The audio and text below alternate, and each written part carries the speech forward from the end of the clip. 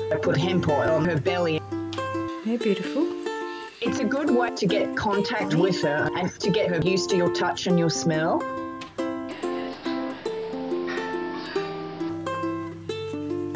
Her mum was shot. She was very stressed when she came in. We struggled with her in the beginning.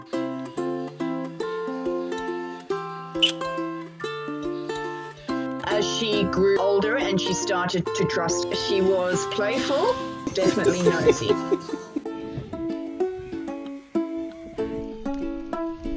Oh, bless.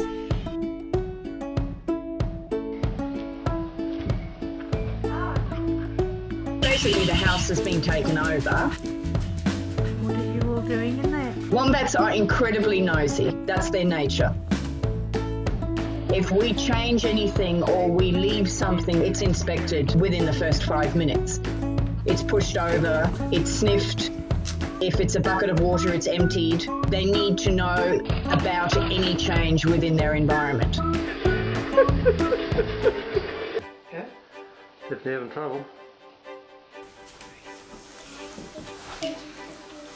We got a long road to recovery.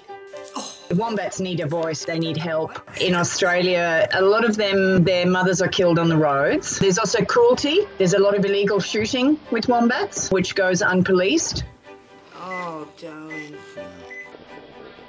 It's okay. Come here. So that's the difference.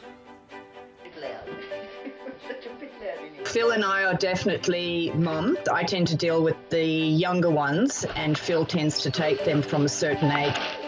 The pinky ones I normally carry on me. I use my body heat and they're with me 24/7. When they get to about 12 to 14 months, they start to become very exploratory and we encourage that by taking them outside where they have burrows and the facilities to do wombat things. Releasing them is definitely the ultimate goal.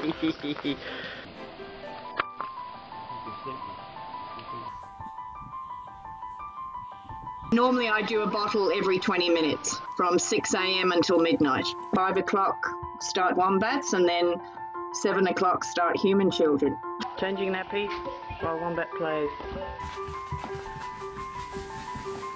It's beautiful, the work is incredible, but there's a lot of heartache involved. I collapse every 6 months in a heap of tears.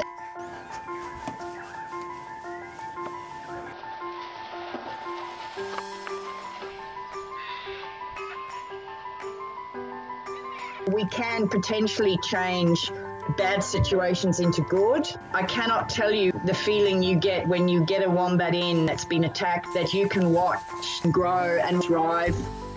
To be able to bring it to the point where it can return to the wild, that's amazing. We're lucky enough to be part of their world for the time that they're in care. I wouldn't swap this life for anything.